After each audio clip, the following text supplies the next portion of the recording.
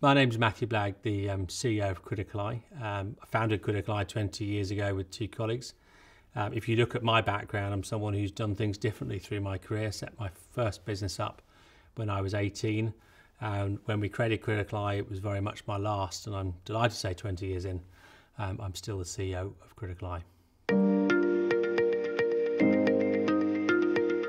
I think that when you reflect on why you start something, it's often a slight element of chaos, and I think that there's then some consistency.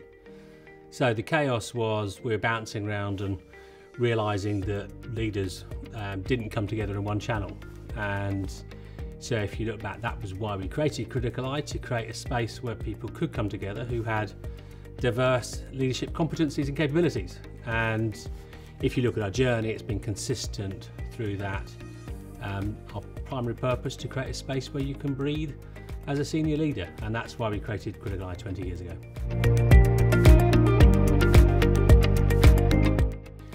I think that in a world where everyone thinks short term, to still be a founder-led environment 20 years in is something that I think we underestimate the power of that. And 20 years of working together and building something seems incredibly old-fashioned in a modern landscape.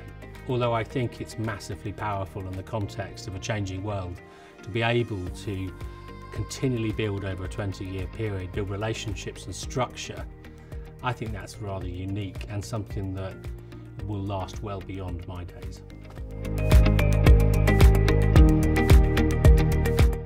Well, I think you've got to split that into two answers. The one answer is the internationalisation, because I think the more international we become, the more value we add to each of our individual members, because you can bring different context and insight.